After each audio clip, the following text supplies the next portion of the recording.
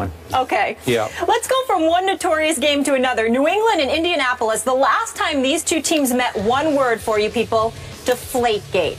Andrew Luck is 0-4 against Tom Brady. New England is favored by 7.5 points. Skip, what do you make of this spread? Stephen A. Smith, you're going to be surprised, possibly, by my answer here. I think it's too high in favor of the New England Patriots. And I know many, many people out there right now are scoffing at me, if not laughing out loud at me. This is the classic trap spread, which leads to trap game. This is the classic case of everybody says syndrome. When everybody says this is going to happen, when everybody believes that the Patriots will embarrass once again Andrew Luck and company on their home field, the opposite happens. We've done it a couple of games already this year. Eagles at Jets. Remember, I said everybody is saying that the Jets are going to embarrass the Eagles, if not take Sam Bradford out. And you know what happened. So in this case, I'm not predicting an upset here. I'm still saying that New England will win the game. But I'm going to say it's going to be closer at this moment, reserving the right to change. It's only Tuesday. But I'm going to say it's much closer than the 7.5-point spread, and here's why. 1 year ago in Indianapolis, it was a little bit later in the season, on a Sunday night also, the Colts that you have picked to go to this year's Super Bowl, they were favored by 3 against Brady and company. So now they're underdogs by 7.5, so it's a 10.5-point swing all the way over to Brady and company. Why? Well, obviously Andrew Luck is fighting a banged-up shoulder, and we're not sure what the deal is, but he supposedly practiced, full participant in practice, so I'm going to guess or bet Andrew Luck is going to play, and I think he'll be capable of playing on Sunday night at home.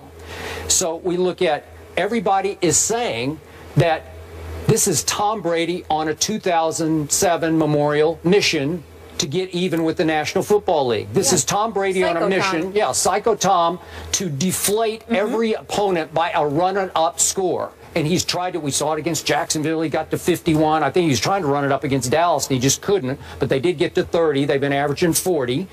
And you would think that with an average score of those 4 games that Andrew Luck has lost to Tom Brady, the average score has been 47-18. The odds would tell you this is going to be another 47-18 game. But then I look at Andrew Luck, and even though I call him a turnover machine because he has 8 total turnovers in the 3 games that he's played, obviously Hasselbeck came in and saved the day for them with 2 narrow wins, obviously, against Jacksonville and pulling out at Houston. And they're 3-2, so they're still barely afloat. Andrew Luck is coming back. All of his weapons, to my knowledge, are pretty much intact now. T.Y. Hilton, Moncrief, Fleener, Andre Johnson finally had a rise and shine game at Houston, had 2 touchdown catches. The defense is okay. It's not terrible. They're tied for 18th in points allowed, so they're not like the worst defense. They're just kind of a middle-of-the-pack defense. Right. And, again, it's a team that a whole lot of people other than you like to get to the Super Bowl.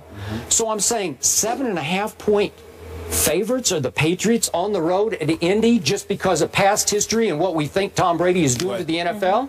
It's just too many. The Colts are still too good. They're still a pretty good football team with an occasionally very good quarterback who just hasn't cleaned up his act yet. Well, you know what? I appreciate your sincerity. This beautiful Academy Award-winning performance that you're putting forth. It's a beautiful thing to see. It's extremely convincing. I will appreciate. And 100% I don't appreciate the fact that you did not inform me when you went to Hollywood to take acting classes, because this is a beautiful, beautiful thing to see here. You're trying to act like you are actually concerned, that you actually really believe the game is going to be close, when you and your heart of hearts have been waiting for this game for months, because you primarily blamed the Indianapolis Colts along with Roger Goodell for all the things that transpired. But suddenly, as the game approaches, this is the classic game, Stephen. No, it is a beautiful. I know this man. It is a beautiful, beautiful acting performance because, well, whatever. This is what the guy is doing. Skip is sitting back and he's saying, we're going to get him. We're going to get him. You know, how dare they do this to us? They tried to sit there and take the season away from Tom Brady. Go Go get them. Make them pay. That's what Skip Bayless is doing. But on national TV in front of everybody, he has to give the impression, I'm very, very concerned. I think this game is going to be far closer than anybody thinks. Don't you all be fooled. So then when New England blows them out Monday, hey, I said it was going to be close, but in my heart of hearts, I knew that Tom Brady was going to make them pay. That's all Skip's doing here. Don't even fall for it. Here's the deal. 7.5-point favorite, Skip Bayless. 7.5-point favorite, Skip. I got news for you. That's not a blowout. You trying to tell me it's not conceivable that the New England Patriots can win 28-20? They'd still cover. So I don't think it's too large of a number at all. That's not a blowout to me. So when you've got a 7.5, if you're 7.5-point favorites, I don't consider that to be that big of a deal, because I think that's something that New England can and will easily cover. Now, do I think that it will be a blowout? Here's the only reason why I will subscribe to your phony position, which is authentic on my part. The fact that you've got a Frank Gore averaging, the fact that you have a Frank Gore averaging 4.3 yards a carry. That's pretty good. And he's very experienced, and he's got a lot of guts. Okay. And you're going up against a New England defense. Yeah, you understand that you can run on them. Sure. You can run on them. So that's an issue. So that's an issue in Indianapolis' favor. Keep going. When I look at the Indianapolis Colts wide receivers, it's T.Y. Hilton averaging 10 receptions a game. It's Dante Moncrief averaging more than 7 receptions a game. It's Andre Johnson, even though he just had 7 of his 27 receptions last week against Houston, he's got 27. You've got Fleener. He's got it. So who's Andrew Luck's favorite? Kobe Fleener from Stanford, right? All I'm saying to you is that I can understand anyone who makes the argument that it's going to be close. Here's why I think the Patriots are going to win by a minimum of 14 points. A minimum of 14 points. I'm looking at it from this perspective. It's not about the existence of Deflategate, the fact that it happened. It's not even about the fact that the Colts were the quote-unquote rats, to use your word. Or we can call them whistleblowers. Whistleblowers, whatever. Yep. What I like rats. What really resonates with me is the reality that that's all anybody's going to be talking about this week leading up to the game. It's one thing if it was the past and you're just talking about a football game, but the fact that everyone is going to be talking about this, and that's all they're going to be talking about leading into Sunday's game, that to me is when Tom Brady is at his greatest. That to me is when, now if you talk about Tom Brady, well, your team is a juggernaut and you're the #1 passing offense in the NFL, and you're going to do this and you're going to do that. That's entirely different. You can get to Tom Brady then. But when you annoy him because you have villainized him all week long, and you are the primary target, you are the cause of this, you are the instigator of this, and he has an opportunity to go up against you, it's another ball game. Perfect example, Skip Bayless. It's not a perfect example, but I'm just going to crystallize it. You remember how you keep pointing out what Tom Brady did to that cornerback from the Steelers years ago when he was chirping about Tom Brady? Smith, right?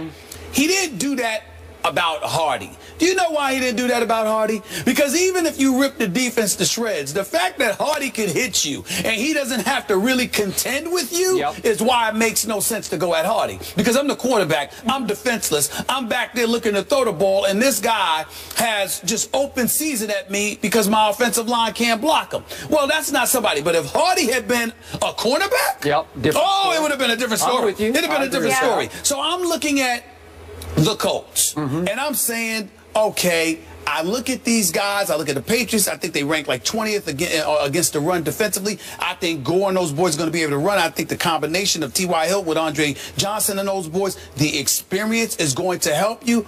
But ultimately, in the end, you have a Colts defense that I don't believe is going to have an answer for what the Patriots are going to throw at them, while the Patriots defense is opportunistic, fully capable of making plays at the most opportune times. And I think the combination of those two things will have the game close for a little while, but I think ultimately they pull away, and I think the Patriots are going to win this game along the lines of 40-21. 40-21 by 19 points. But that's what I'm predicting, but I'm saying it's a minimum of 14. I'm having a hard time here. Aren't we still talking about Andrew Luck, Luck, first ballot Hall of Famer? You've told me again and again, you've beaten me down with the fact that he's already a superstar. How many seasons have Tom Brady played? I don't care. We're talking about Andrew Luck. What I'm saying to you is Andrew Luck is in his fourth year. Yep. I believe he's going to have a career spanning 18 to 20 years. How long is the honeymoon? 7 years? 8 years? I don't call it a honeymoon. Maybe 10. Maybe he needs double digits, and then we'll start saying, maybe we should evaluate him more carefully. I don't call it a honeymoon when I was just on the record last week saying that it was a poor performance, a couple of weeks ago by him. He hasn't looked like himself, and he needs to stop turning the damn ball over. I've said that. We all know that Andrew Luck can play better, that he was turning the ball over entirely too much, that he was hurting his team, and that Matt Hasselbeck has looked good as his replacement, even though there is no quarterback controversy like some people I know would bring up. Who would? Okay, you. So the point is that we also don't know if Luck is completely healthy. Say what? We also don't know if Luck is completely healthy. I don't know wait, if he's going to play. If Hasselbeck's playing, then I think the Colts should be favored in this game. But that's Stop just me. it. Go ahead. Keep Stop talking. it. You know what? Listen, when you're joking, have some conviction. When you're joking with backing America, Andrew Luck. you need to say Luck that you're guy. joking. You need to say, we can't tell that you're joking. They looked way better with Matt Hasselbeck. They turned it over 0 in 2 straight games. So what? He has no turnovers. Just because they look better with Matt Hasselbeck over 2 games doesn't make him a better quarterback than Andrew Luck. I want you to back this man with some conviction. Well, I think that Andrew Luck is... So you're telling me he's going to lose again 40-21 with he's lost by an average score of 47 I wouldn't be surprised. 18? I still expect him to make the playoffs, and I still expect Andrew Luck, when all is said and done, when I probably ain't going to have any more here, and I'm going to be close to 60, Andrew Luck would have been in the league 12 to 15 years, and he'll be en route to a Hall of Fame career, and obviously he will have a Super Bowl championship by that time as well, as long as Grigson and those boys start getting the right pieces around him. Okay, who sat right here in this chair on a football Friday and said, I think the Eagles are going to go to the Jets and upset them? Who said that? That was you. That was me. Thank you very much. And that was way against the grain. That's a laughable pick. Am I right? I'm sitting here now, not saying that the Colts are going to win, but I kind of like the Colts plus 7.5 at home. With your pride on the line, you've been embarrassed by this team, you've been humiliated by this team 4 straight times, and Andrew Luck will finally walk into a football game with 0 expectations.